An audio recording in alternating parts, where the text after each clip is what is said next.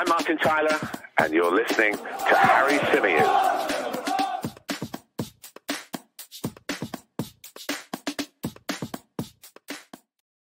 Hey everybody, how's it going? Welcome to a very special edition of the Chronicles of a Gooner podcast. I can't wait to get into this interview. I'm starstruck, I've got to be honest. Not by Mike though. Mike, how are you? No offense, but we speak all the time. How's it going? Yeah, I'm very good. Yeah, also like you, mate, very, very excited to get this episode underway. Got an extremely special guest. So yeah, it's a special one for us, special one for the listeners as well, I'm sure. Well, our guest today is an Arsenal legend. He won the double twice with the Gunners. He's one of my childhood heroes. He's England's greatest ever goalkeeper, in my opinion. The Premier League's greatest ever goalkeeper, in my opinion. He inspired me to draw on a moustache at just 8 years old and inspired me to try, I didn't last very long, and grow a ponytail at the age of 12. It's none other than the brilliant David Seaman. Welcome. Nice one, mate. What an intro that is. I love that you had a tash at 8 years old. I was drawing it on with a felt tip. My mum was absolutely livid. No. She'd find me with a black felt tip pen trying to draw her. Yeah, it's a good job you didn't do it with a Sharpie. Yeah, permanent marker. David, how are you, first of all? And thank you so much for doing this. We really appreciate it. I can't put into words how much we appreciate it because it's not every day we get to chat to our heroes. No, I'm doing well. I'm doing good. Yeah, and thanks for having me on, guys. It's it's great to talk Arsenal, isn't it? You know, especially now we're top of the league for the World Cup. That was ace. That was amazing. Like 3 points there. You know, especially when Man City didn't get their 3 points, I was like, yay, we're top of the league. We don't even have to beat Wolves. Yeah. There was a bit of that, wasn't there? There was a bit of you was kind of like, if we win, this is huge, but if we don't, it's not the end of the world either. And you kind of, it's dangerous, isn't it? Sometimes you can get caught in two minds. Yeah, you can, but you know, the way that we've been playing this season is a lot different. You know, we're a more experienced team, and we're playing with this different passion and confidence. You know, because I went to I think it was the Fulham game at the Emirates, and we went 1-0 down, and I was thinking to myself, whoa! And then I was there. Obviously, I stayed and watched the 2-1 win. But yeah, it was like something different. There was a confidence where I think last season at 1-0 down, we might have panicked a little bit, but we didn't. You know, we just stuck to our plan and then got the win. It was brilliant. Yeah, for sure. I mean, David, can we get your thoughts on the season so far then, and whether or not you think that this Arsenal side are capable of lasting the distance and potentially, I don't even want to say it. Do you think this Arsenal side can go all the way then? We've got a great chance now. You know, like I said, the belief we've got is different. You know, and then what I think to myself, well, we're like way more equipped than Leicester were when they won the league. You know, so we're playing with confidence. We've got that ability. We've got some great players. We've had some great signings as well. Even Saliba, for me, feels like a new signing. You know, the way that he's playing, he's come back and just set it alight with the way he's defending. So, yeah, it's Christmas now. Okay, there's a World Cup that stops it. And I think, you know, like we're starting to believe a little bit. You know, the only thing is obviously Man City. You know, they're playing really well. Liverpool are starting to get started as well. But Man City are the one I think that we need to keep our eye on. And we've got them to play twice. So that'll be a great little test for us. And the only other thing that might worry me a little bit is if we get a couple of injuries to our main players. You know, because we haven't got the backup that Man City have got. And it might affect us a little bit more. But, you know, if this team stays strong and fit, we've got a great chance, guys.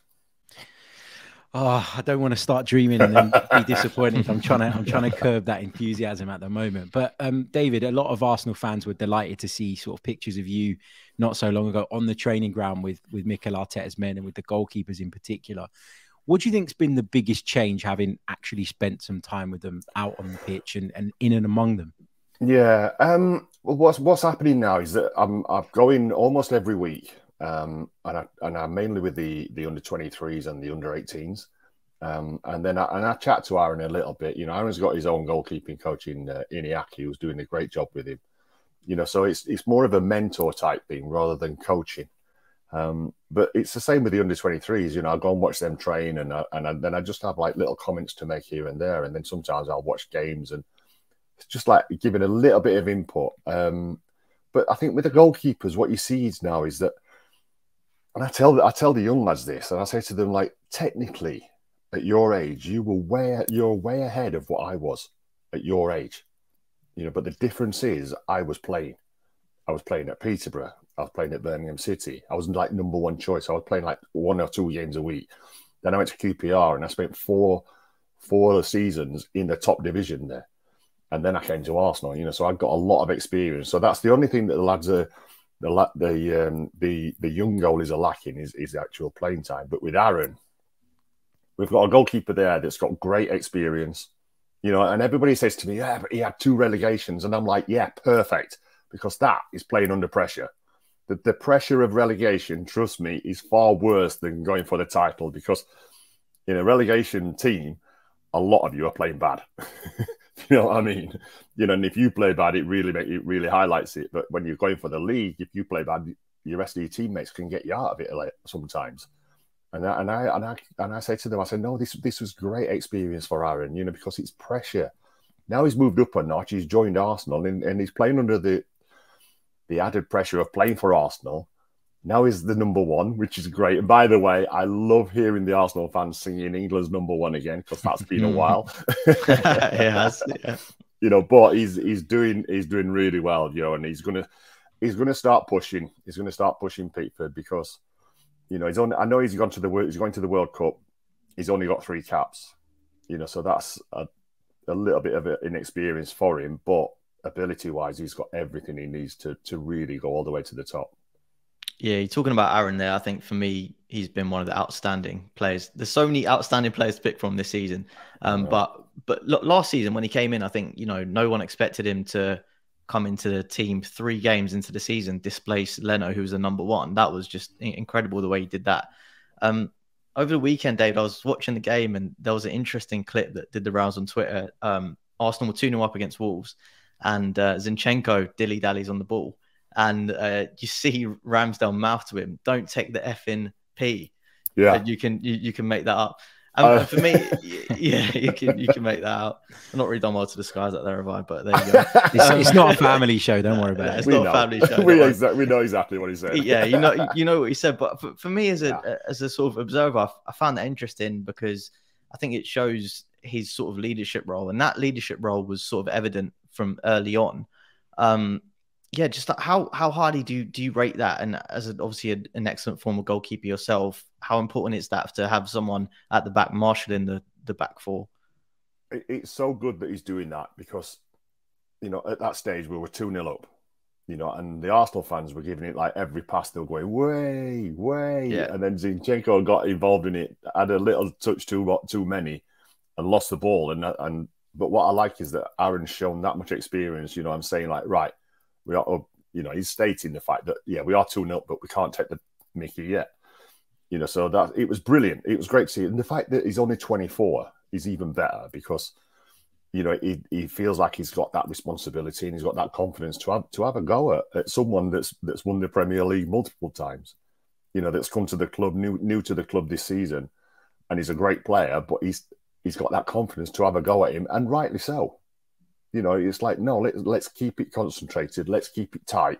Don't give them any chance to get back into the game. And that's exactly what he was saying in a few different words. Yeah, no, 100%. But with Ramsdale, I think, we're speaking to a legendary keeper here, so we want to get your insight on him. But there's so many, abilities that he has, David. We're talking about the shot stopping, the ball playing. What do you think that he brings to the team, or is it leadership? What do you think is the most important aspect that has brought a sort of sea change in how Arsenal play? Because let's be realistic. I think, Arsenal were always going to struggle until they had that keeper, with that presence, with that ability. So what do you think really that he's brought that's really impacted us the most? The biggest thing for me is his character, is his confidence, and the confidence he has behind the back 4. Because when you look at it, when he first came to Arsenal, a lot of the fans were like, really? We're paying 30-odd million for a number 2 goalkeeper? Because everybody couldn't really see him taking over Burn. Burn had great abilities, he was a really experienced goalkeeper and did great for Arsenal.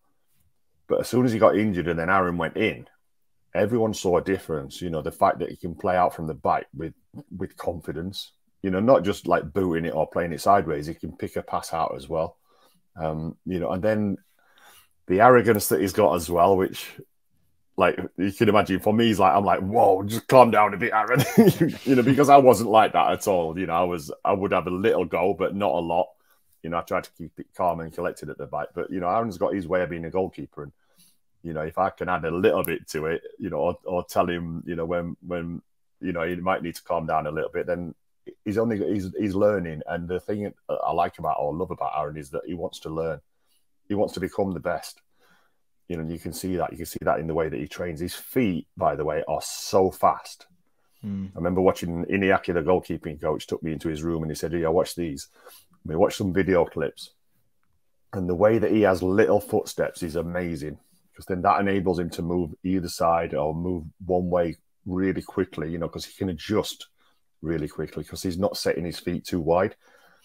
You know, so he's got that ability. And then the confidence that he's got as a goalkeeper is really special, you know, and that oozes on to the back four as well.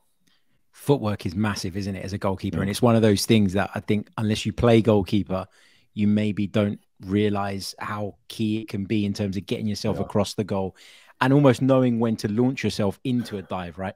Yeah, you know, and we all talk about trying to get set, you know, so ideally we'd love to get set and then be ready for anything. But most of the time we're always on the move, you know, whether a ball's being played through and you've decided not to go out for it, you're moving backwards.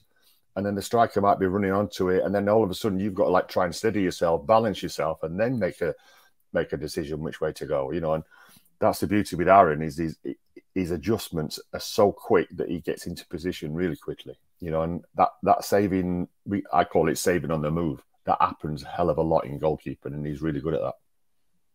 Yeah, no, 100%. And just another thing that I've noticed is I think Arsenal's directive from Arteta has been to kick the ball long as well, and obviously he's incredible at that. There was a few moments against Liverpool, I think it was, when Aaron was just pinging this ball out to Ben White over the top, and because he has full confidence in Ben White that his touch is going to be immaculate, he can do that. And when you're playing against high press teams, that is so important. But yeah, I think Aaron's game is lifted because the players around him have lifted as well, and you notice that a lot more. Yeah, you do, you know, and they're happy to receive it from Aaron, even though most of the time, because as a goalkeeper, you want to make sure it gets there. It comes in with a little bit more pace than normal, you know, but that's our way of making sure it gets there, because we can't really afford to make mistakes. And with Aaron, he's got, like you say, he can play it out from the back, you know, he can do the short passes and the into midfield and that, but then he has got that ping, you know, he's got the ping that can either like find Ben White or find Saka, you know, or find Jesus up front. You know, he's got that Edison ball about him as well, you know. So his confidence is brilliant doing it, you know, because you do need that. You know, when I look back and I think, you know, of goalkeepers that struggled, you know, Petr Cech struggled with Arsenal when we first started doing that. You know, he struggled to get it out because he weren't used to it. You know, I just to think what I'd be great down the right-hand side, but the left side would be like into Rose Ed every time. You know, but Aaron's got that in his locker, and you know he's brilliant. And then what that also does as well is it makes the attackers think twice. You know, shall we all push in, or the opposing team, like, do they press in, being aware that he has got that ball over the top. You know, so it's brilliant for Aaron. It's great for the team that he has got them options. Yeah, for sure. Another player I wanted to get your thoughts on, David, at the other end of the pitch is Gabriel Jesus. He's come in and I think been superb. I think he's added another dimension to Arsenal's attack, but he hasn't scored in 10 games across all competitions. He's still contributing massively, but you just feel like that narrative is starting to build and develop around him. Is it something that you're concerned about in any way, shape or form? No, not at all. Because like you say, it's not like he's like not contributing. He's missing a few chances. Even at the weekend, he hit the bar, I think. You know, so he's just being a little bit unlucky at the moment in front of goal.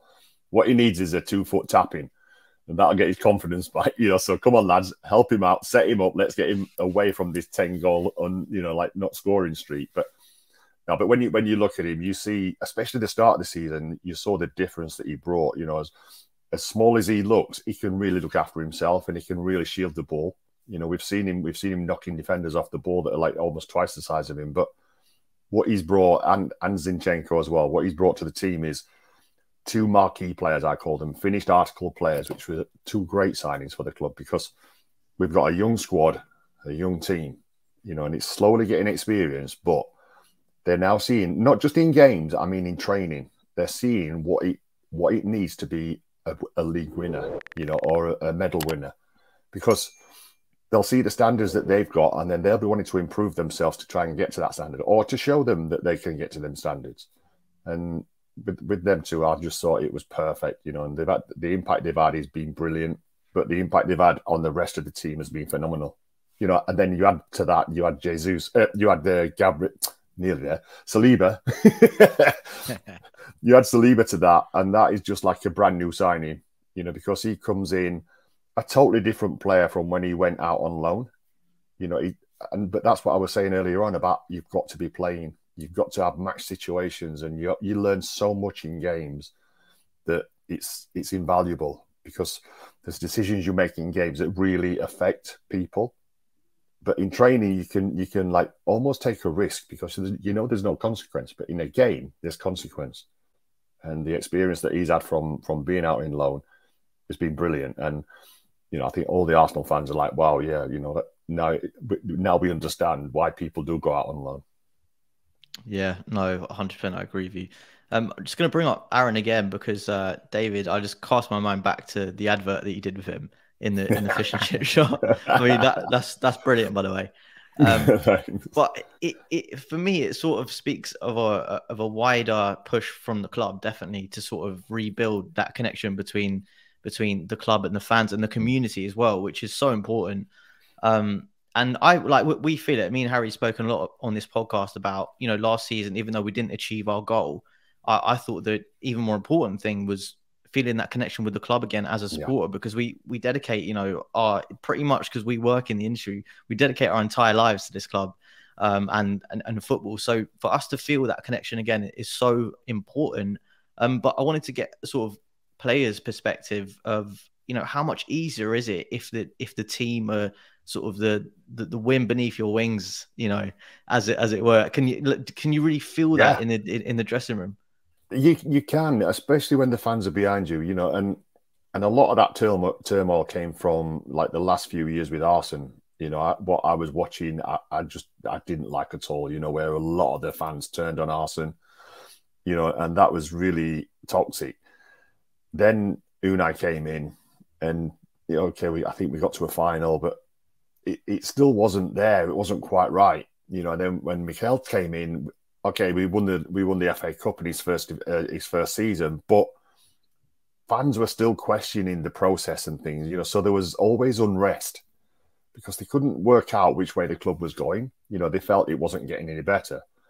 But now, when you look at it, and I've been to a couple of games at the Emirates, and the atmosphere is right back to where it was when I used to be at Highbury and we would be chasing for titles.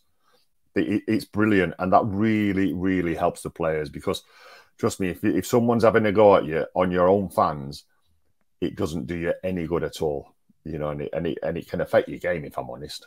You know, it's something that's, I can remember Nigel Winterburn, even you know, the amount of trophies that we won, there would be still people up in I think it was the West Stand at Highbury, and there was a couple of people up there that were having a go at Nigel, you know, and he proper gave it a bite. But I'm aware of it. While I'm in goal, I can hear these guys having a go, and I'm thinking, hang on a minute, you know, we're still going for trophies. But that's the same now. You know, the thing now is that Arsenal as a club, and now they're embracing all the fans. You know, like you said, with the advert with Aaron, you know, that's been brilliant. You know, and your chips are and everything, and I'll have a large Savoy, and it makes me laugh every time I see it. But it's not just that; they've done it at other shops all around the stadium. You know, and it's showing that Arsenal they care about the community. You know, but the best thing now is that the fans are they're all on board now. They can see the process. They know it. They know what's going on now. And in Mikel, we've got a manager that's, you know, I see him on the training field. I know the passion he's got. We've all seen a lot of the passion that he's got in the Amazon documentary. And it's just great to see. It's just great to see that there's someone there that is Arsenal, because, you know, he played for the club, he captained the club, and he's now the manager. So he knows how it works, you know, and the way that he dealt with Aubameyang, for me, was the Arsenal way. You know, it was the George Graham way. It would have been, Arsene Wenger would have done exactly the same. You know, your captain's messing about, he's constantly late, and he's going missing and stuff like that. And it was, right, that's it. You can't do that.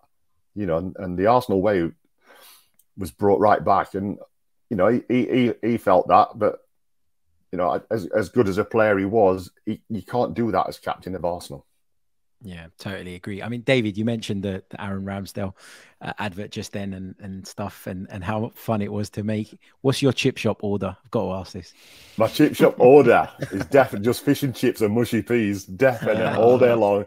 Lots of red sauce, lots of salt and vinegar, and maybe a little bit of mayo on the side as well. I've got to say, I'm a bit disappointed you didn't go for a gherkin as well, just to top it off. I don't know. Curry sauce, David? No, not curry sauce, man. No, never been a curry sauce man. No, wow. That's weird, and I'm a northerner as well. Yeah, as a northerner, I'd say that's pretty strange. I've been living down here for a long time, and I've searched out a few good fish and chip shops. Trust me. One of the funny things is when we did that advert, we were like waiting for him to reset or whatever. I was like, oh, hang on a minute. By the way, I need to try your chips. I said, because if they're not good, I'm not doing the advert. And I tried the chips and they were nice, by the way. So, and even Aaron had a few as well. So we both agreed. Better not tell Mikel. Oh, no, it's a good chippy, by the way. Brilliant stuff. Just you mentioned sort of Arsene Wenger and the way it kind of went south at that time, and sort of the reaction from some of the fans. We've had a lot of ex-Arsenal players on this show over the years, and we always ask the question to the ones that have played under almost said Mikel Arteta, under Arsene Wenger, how they felt watching that happen. Because I was at the premiere of the Invincibles Wenger film not too long ago, and watching that really kind of, I wasn't one of the people that was standing there calling for his head and all of that, but it really hurt me to know that a guy that had done so much for this club felt that way and was treated that way by Arsenal fans. So how was that as an ex-player, as someone who knew exactly what he was all about, exactly how good he was, to watch that and to kind of, I don't know, just process it, I guess? Yeah, no, it was really disappointing, honestly. It was, you know, like you say, I was there from day one when he first came in, and we were like, Arsene who? And we were like, ooh, that professor-looking guy's going to be our manager. You know, that's where he came from. And then to take the club to where he did, and the standards that he set, you know, like when I look back, I think, well, Arsenal's worst season was probably fourth, you know, and we're now celebrating that. Do you know what I mean? That's how good he was. But at that time, I don't know what it was that changed Arsenal fans. It changed a lot of them as well. And it wasn't nice being at the ground when he was there. And I always remember thinking, this guy doesn't deserve this treatment that he's getting, because he was so loyal to everyone at the club that he wouldn't come out and like have a go at the board and all that sort of thing, you know, because everybody thought he was in charge of all the money and everything, and he wasn't. You know, it was the club that was in charge of that. There wasn't money available. We had to sell a lot of our best players just to make sure that the ground was all sorted out. You know, so he did an unbelievable job in managing the club and keeping it up there. Okay, there was different promises that were made about moving on, and if we got to a bigger stadium, we go into a different level. But you know, but in theory, that was correct, wasn't it? In theory, that was the right thing. It was in theory, yeah. You know, because now, you know, you look at how many people can get in at the Emirates, you know, compared to Highbury. You know, it's just that we haven't kicked on, you know, and this has like been like our best season since then, I feel, you know, for the Emirates, where we've got a real chance of doing something, you know. And I've always said, I want a trophy to be presented at the Emirates, you know, because I remember being presented trophies at Highbury, and it's what made it Highbury, you know, all that experience, all them great times, and we just need a couple of them at the Emirates to make it feel really like home. But with Arsene, it was sad to watch, you know, and I wasn't happy at all, you know, and I remember at the time, every time I went on TV or did media stuff, I was like, no, you know, come on, Arsenal fans, just be aware and just be careful of what you wish for, you know, because if he goes, You know, I felt this even at the time. I just felt that if he went, it wouldn't kick on from where he's left it.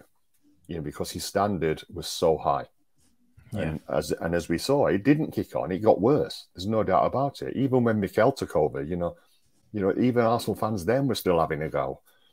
But you know, in Mikel now, we've got a manager that's got a great chance of getting.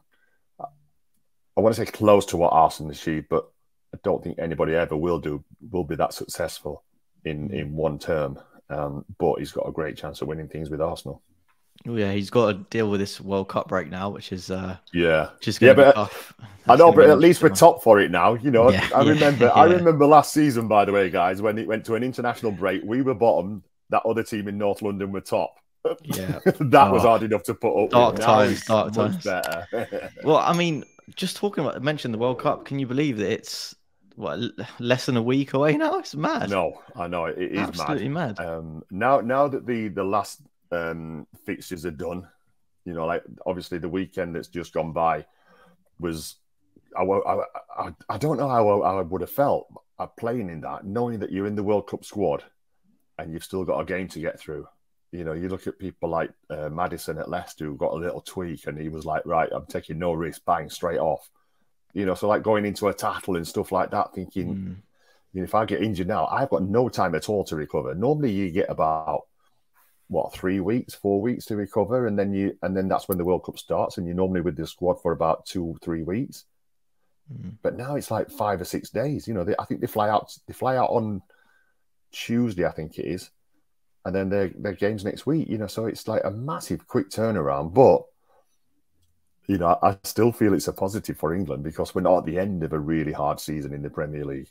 We're stopping it halfway through. There's no issues about being tired. You know, they should be fully fit and raring to go. You know, so and sharp as well, right? Like they'll be in the mindset. Just touch on England. I mean, it's a complete mystery, I think, to the whole nation. How on earth they're going to line up against Iran on that Monday.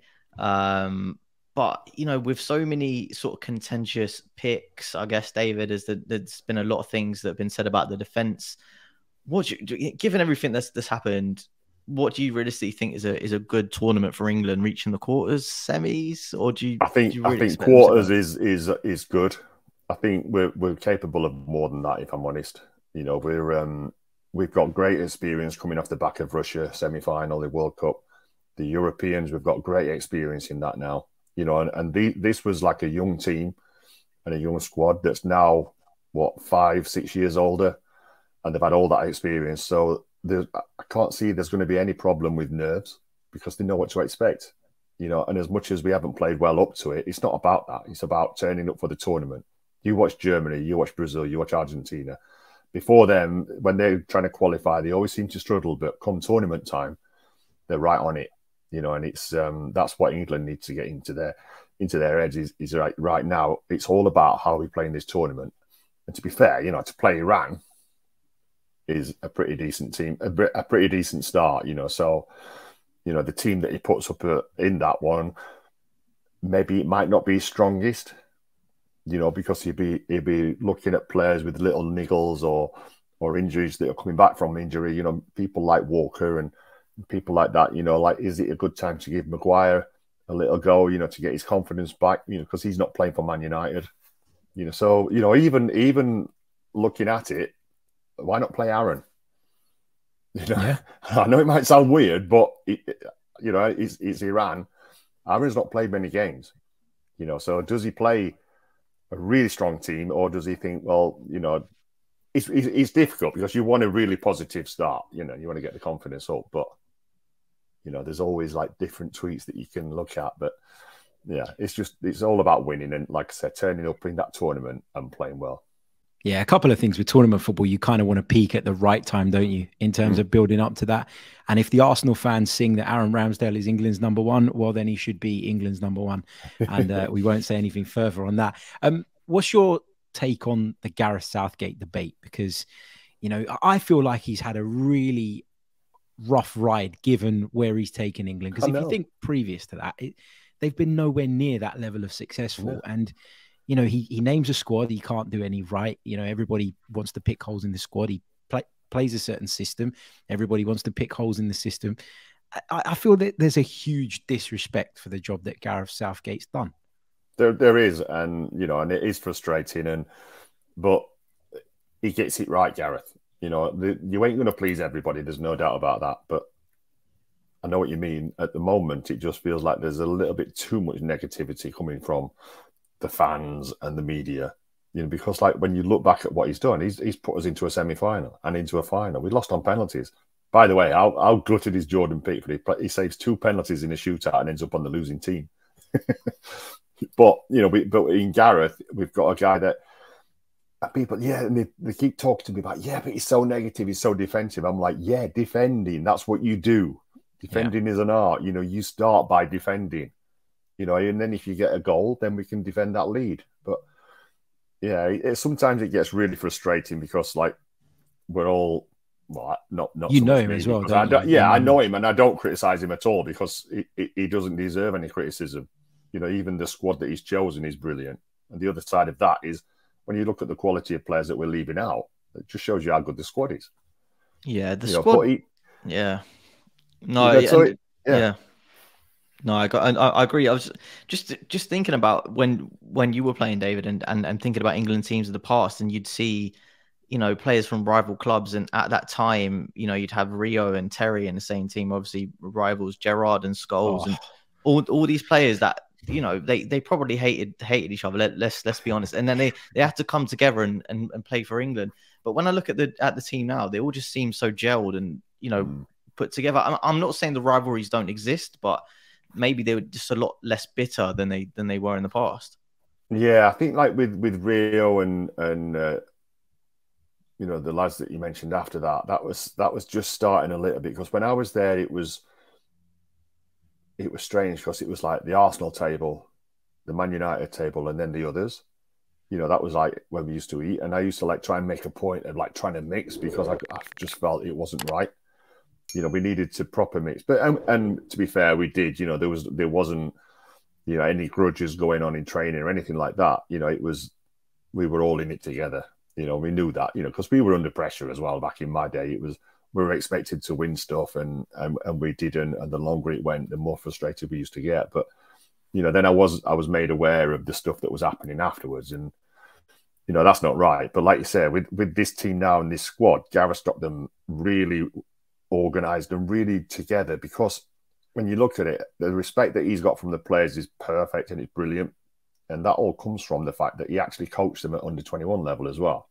You know, so he was their boss then, and he's now took that onto the main stage. And you know, and I know for sure he was aware of what was going, because he was like on the others' table, if you know what I mean, when it was back in our day. You know, and he'll be aware of all those little things. And I went up to St George's Park at the end of last season, and I was watching the lads train, and then I went in on a team meeting with them and everything, and it was just like, it was so strange because like I was sat at the back of the room and Gareth was up there, and I'm like, this is like his teammate, and he's now like England manager.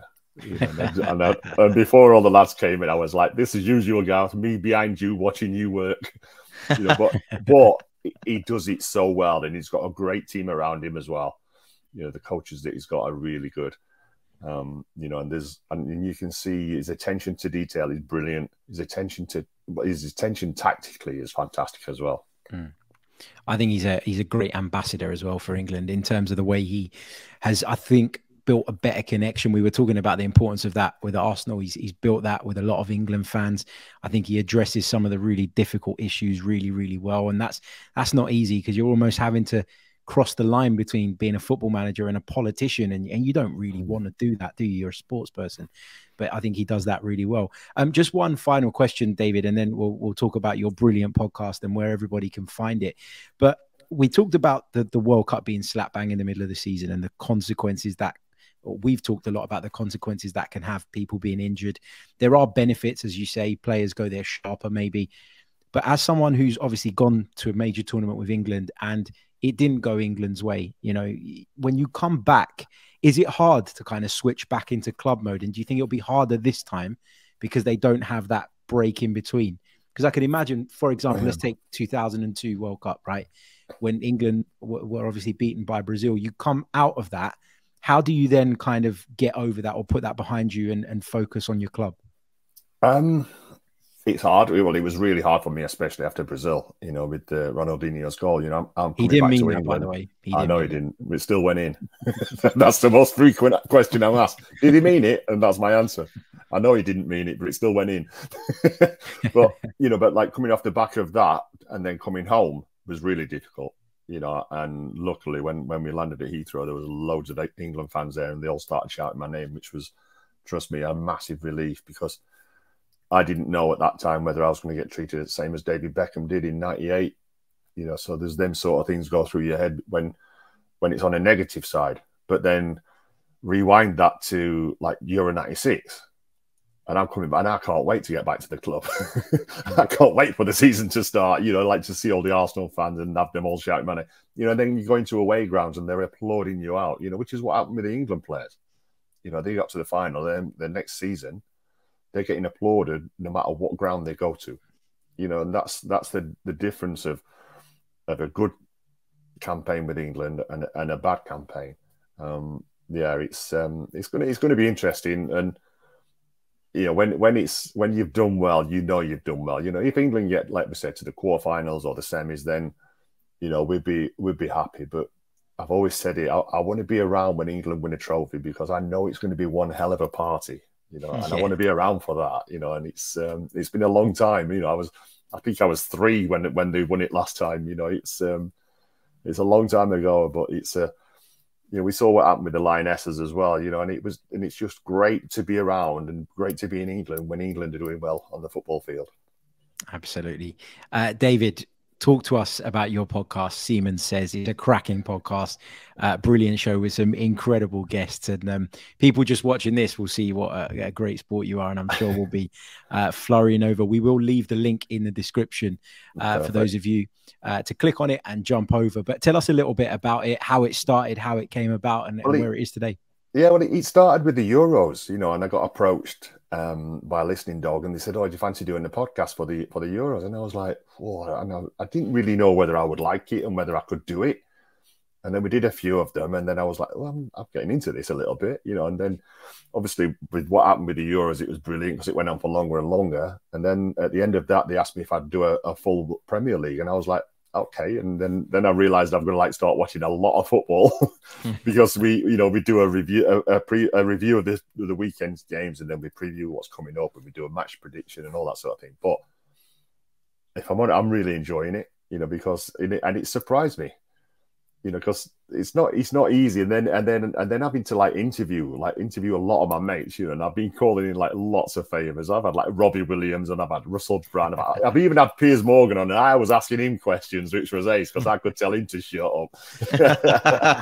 And then I've had all my ex-team, you know, loads of my ex-teammates on, you know, and Gaza and people like that, and all the Arsenal lads. They're coming on, and they've been on. And I'm going to get Tony back on after his exploits on Strictly, but yeah, it's just something that I've really enjoyed, and yeah, long may it continue because I'm having good fun doing it.